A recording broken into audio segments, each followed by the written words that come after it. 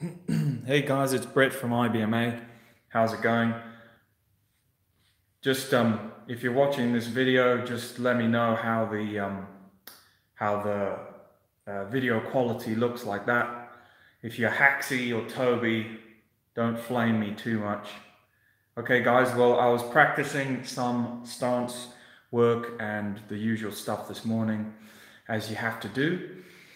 And what I thought I'd do is I'd do a little bit of a chat and a little bit of a, well, not a chat, but like a demo slash chat of different stances and different points about the stances that I've picked up over the years of doing martial arts. So as a beginner in martial arts, you think, you just think, oh yeah, there's a front stance, there's just a front stance and a back stance or whatever, and there's horse stance.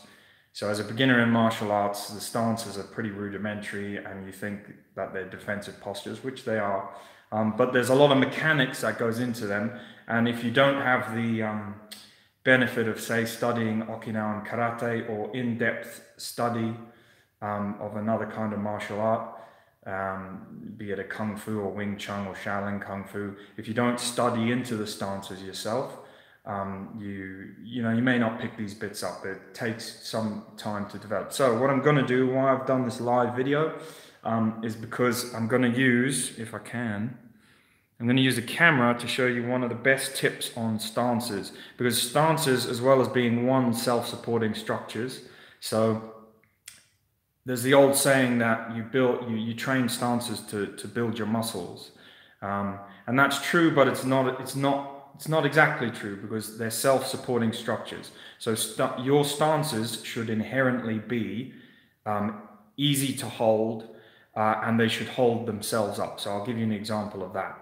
Yeah, like a bridge. Yeah, like the legs of a bridge. You don't build a bridge that doesn't have, within physics, supporting capabilities. So that's one thing of your stances. If you're getting into your stance and you're using all your muscles to hold you into your stance, then that's incorrect. Yeah, that's wrong. You're wasting energy. And in history, in the past, like in battle or whatever, you'd be wasting energy. You wouldn't be using that stance. So that's one. Stances are self-supporting structures. So we'll go into that. And I'll show you a little tip down here that I've got. So if I turn this to this, stances are also about, if I can do it, yeah. Stances are also about covering ground, and they're about your center line, yeah, and your center of balance. I think it's called, yeah, something, center of gravity, sorry. So one of the best pieces of advice I ever managed to see or get about stances, and you see it in a lot of traditional Okinawan karate books and texts. And the reason why the texts are good is because you can actually see it. They draw it, yeah? So one of the best things I can say is I always tell people, imagine a square on the ground. Now, I've just got a small square. The square might be probably a bit bigger than this. So within this square, we've got a circle. It's a shitty circle. We've got a triangle. It's a crappy triangle. And then you've got two lines that intersect, and there's a little dot in the middle there. That's your center of gravity, yeah? And usually, you want to take up, using what, I don't know if you guys have heard of the pyramid, the idea of the pyramid, but it's a wide base and a short top, and it causes you to be stable. This is another principle within your stances: wide base that tapers up to a point. So you have to take up as much of this square as you can when you're performing your stances, and by that way, or engage your muscles into as much of this square, and by that way, you're in a good position. You've got a large surface area onto the floor. Yeah, it also does hip alignment. So, for instance, usually, if you're in a normal, like, if you're gonna fight someone, you're in a normal position, you're starting off. Your back foot, say for a front stance or an hourglass stance, your back foot will be on the bottom right hand side of the square, and your front foot will be on the front left hand side of the square. Yeah, and in this way, if I face my hips in line with this line, in this way you can see this line between my ankles here. Yeah, so that straight line also represents my hips, and when things are aligned in your body, they're strong. Yeah. When you break alignment, they go weak. So if you can draw lines within your body, you're in a strong position. And here is one of the first, obviously first easy basic stances, which is just like a split leg stance, or more than a natural stance, but yeah, the slightly more than shoulder width apart feet, yeah. And already as demonstrated here, if you this is the sort of stance you'll see, like you see the Shaolin monks standing in prior to doing a form. It's not quite feet together, but this is something I want you to do. So when you break this position and you're going into your first like stance, I want you guys to imagine this line that's in between your hips. Oh, the device is going crazy. So don't imagine you're straight on a line. Imagine you're on an angle. Imagine you're on an angle within this square. Yeah, and that goes for if you do the splits as well. And it's the same idea, yeah? You can feel the straight line of your hips. You can feel the force equally distributed between both feet. And you can raise up and you can even lean a bit forward, and you can feel that you're covering that, you know, by even tilting forward, you can cover even more of that surface area within the square. Yeah, so that's the sort of feeling that you need. That's why most fighting stances are obviously in that 90-degree angle here. Is it 90 or 45, whatever that angle is? You know the one I'm talking about, like an L. Yeah, and also obviously the position of your feet make a difference. So if on the back right-hand side of the square, if one foot is pointing in line with the line of the square, and the other is pointing in line with the other angle, then you can see how that's different. Look at the line, how it traces through, look how it traces through the heels. See that line tracing through the heels? Yeah? That is now becomes your like kibidachi, or what you would call a sumo style horse stance with the feet out, yeah? And you can see how, like I said, that line traces through the feet. Nice and boring, but it's the mechanics of how it works, yeah?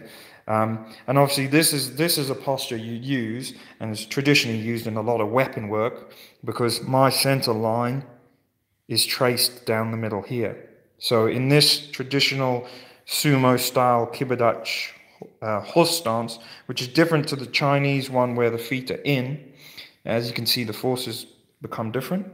But in this different kind of horse stance here, with the feet in line with the square, yeah, if I turn the camera, I don't know how I do this. Yeah, awesome. Oh no, wait a minute. No, I didn't need to do that. If there's the enemy in front of me, my center line is tracing right up the enemy. And that's another main point for stances. So a lot of people would hold this stance with their lead foot on the center line. And that's fine, because you're totally covering the center line. But still remember that principle of this gap, this space that you need to cover. If you're holding this position just flat on the line, absolutely flat, yeah, so in effect, it's the same as me standing here and here. I'm not covering as much of this square.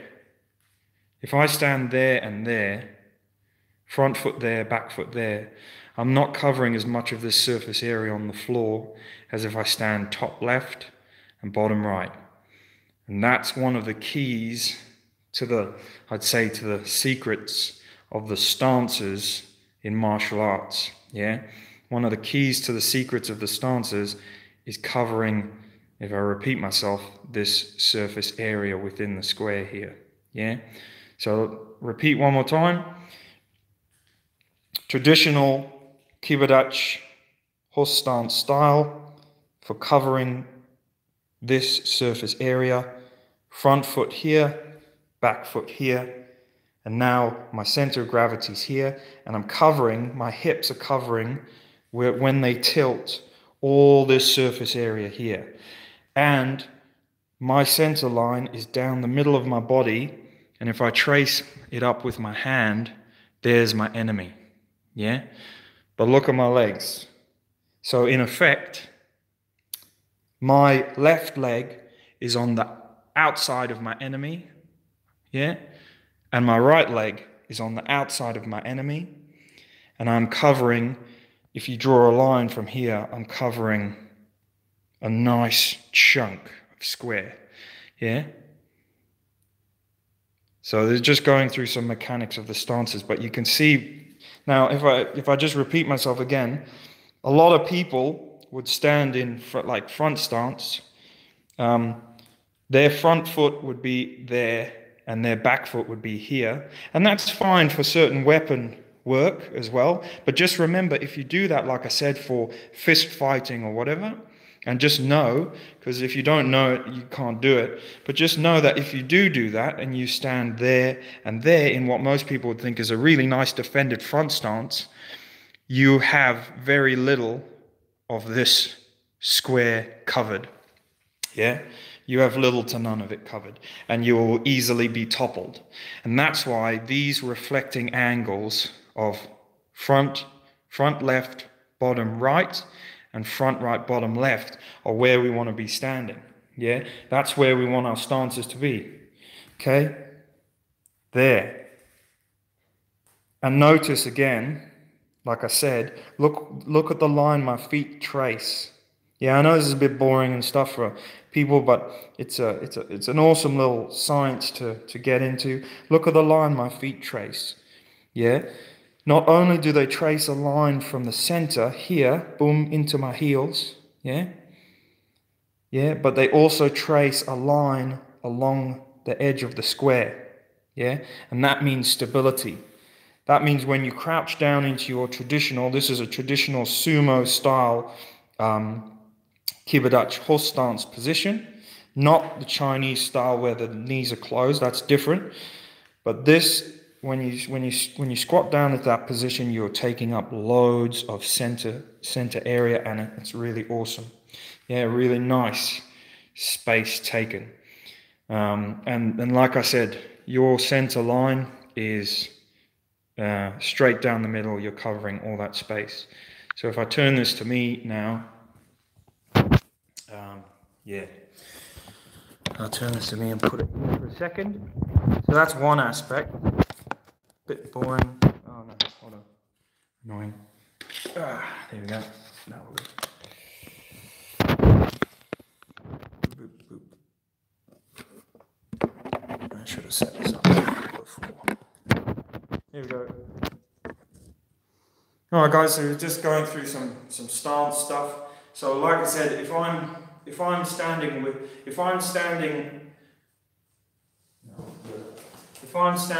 with my front foot here and my back foot here, look at that area that I'm covering. You can't really see it on the floor, but look at this nice, and this is the pyramid, yeah?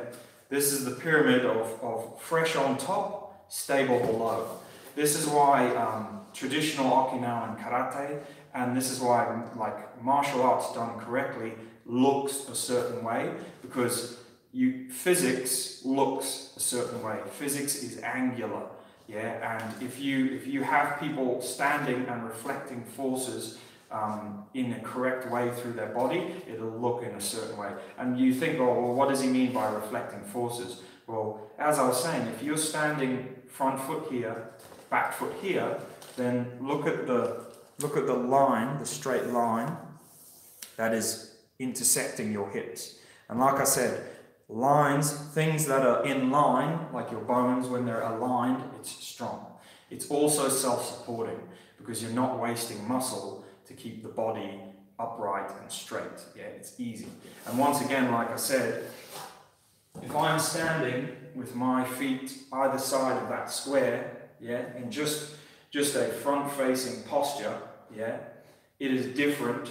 I mean, you will see here, if I'm fighting you now, I'm here, and I have I have a nice stability within my legs to move in and out of this arc, to change into other center line covering postures or movements. But the main thing is I'm covering a lot of ground in the middle. It's almost like a grappler's stance. And that also means I can spring a lot of power off the floor. And it also means if someone comes in at me, that you've got a lot of rooting. That's where rooting comes from. You've got a lot of ground area covered where you can then be solid. And you can also go real low in that solid posture, and it's not taxing your body because you're standing within the square that I showed you. So for anyone who's just popped along, we're talking about the square that you form on the floor mechanically that you should do when you're using stances. We're talking about how you should imagine a square on the floor, and you should stand on these corners of the square. Front leg on one front corner, back leg on one back corner, and that means the surface area that you're covering within the square that you form on the floor is awesome, and it gives you that pyramid stability of a wide base and a top. Wide base, short top, fresh on top, stable below, as the old Kung Fu saying goes. And then, as I was saying, if I am standing in that way, front foot on the front foot on the front left, bottom foot on the back, I'm covering a nice distance here. I've got an area I can play with. I'm nice and stable. That's a good stance. From there, my center line is drawn down the middle of me, and that's great because that's where it should be. Now, what I can do is I can come to the middle of that square with my feet and stand totally straight, and then I'm actually on my center line. So it's kind of cool because if I get you guys the square, if I'm standing with the front foot here and the back foot here, and I'm taking up this much space on the floor, like I should be, that's a good mechanic. That's a benefit to me of stability, rooting, ground, for reflecting forces. That's awesome. If I want the benefit of then covering my center line with my posture, unfortunately for me, I have to shift my feet, front foot here, back foot here, and you can see by doing that, we'll switch to a view on the floor, that I lose stability. So you need to know that. I'm sure you guys do. So that would be, say, a position like your front hourglass stance or your bow arrow stance, Mabu, that covers the enemy is in the middle, your front foot is covering the outside, your back foot is on the other side.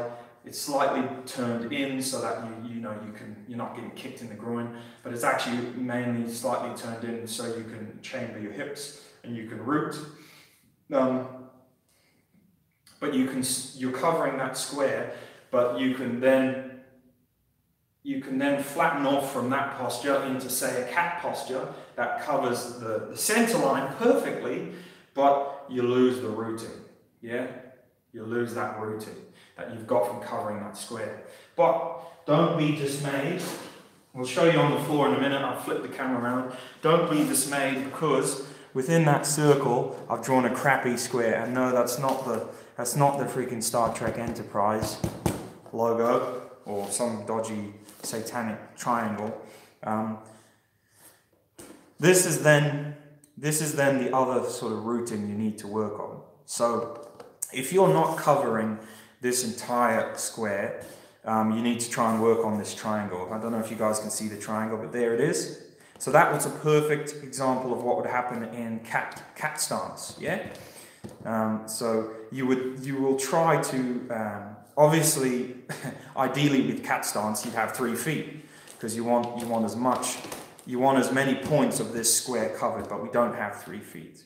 So that's why usually with cat stance, you flatten off the back foot to try and take up as much of this base as you can, and you point the front toe to try and get that point right in the middle, and again your center of gravity will remain around in the center there, So that's pretty much what it'll do. So we'll show you that on the floor. Another thing just to say, guys, is like I said, your stances should be self-supporting. Yeah. So even if you're not within, even if you're working within this circle, obviously the more you bring it in, the more you have to engage muscles to get things into alignment. But at a wider extent, your stances should be self-supporting. And how you achieve that self-supportingness is by these lines. Yeah. That's the reason why, like say, traditional Kibbudatch, like horse stance, even Chinese horse stance, where the toes are in, it'll be so much easier for you to do if you just imagine you're doing it on, table, each side of this square.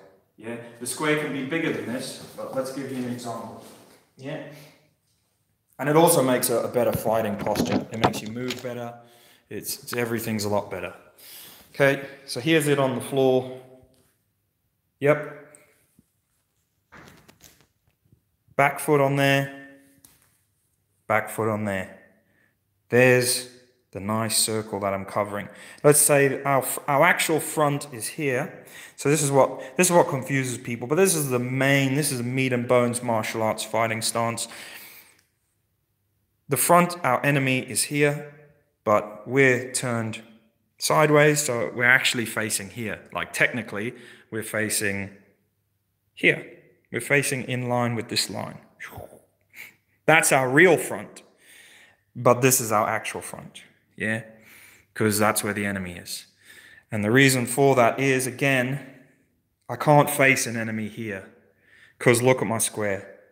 I've got alignment here, I've got coverage, but he'll just push me straight back over because that's all the area I'm covering is this back triangle.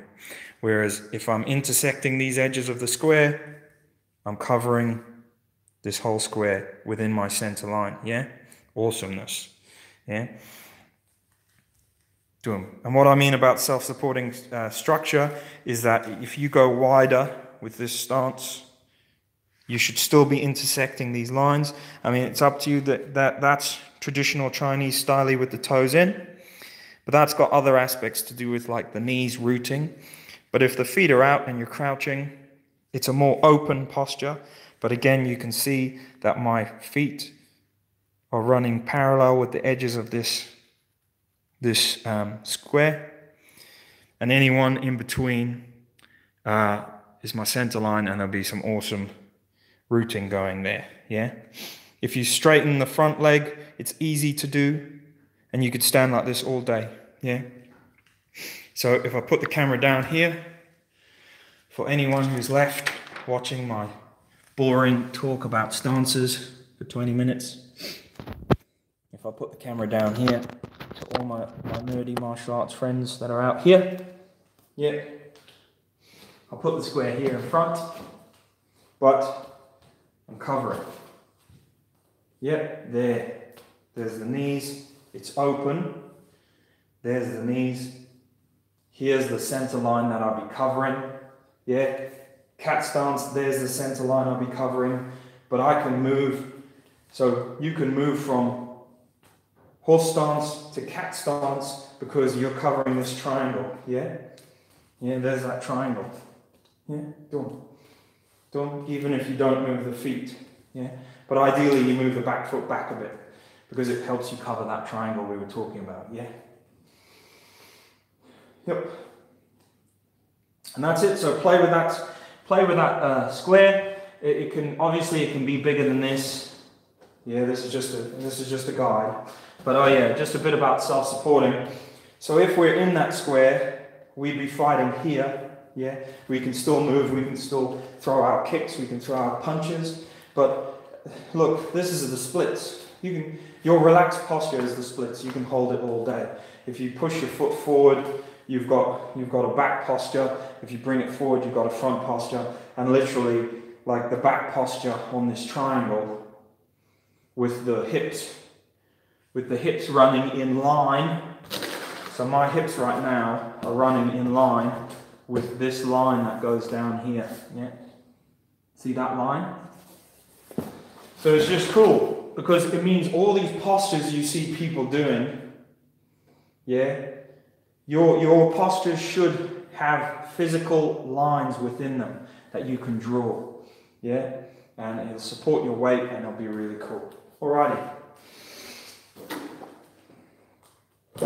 So, here we go. Well, that's the end of that, brothers. Hope you enjoyed my my attempt to talk about stances and stuff. Yeah, nice and boring, but give it a try. And if you didn't know it, then yeah, give it a try. See how it works for you. Well, geez, see how it works for you. Make it work for you, because yeah, that's pretty much the science of how the base of the stances work. Yeah, got to fight within that square on the ground. Yeah.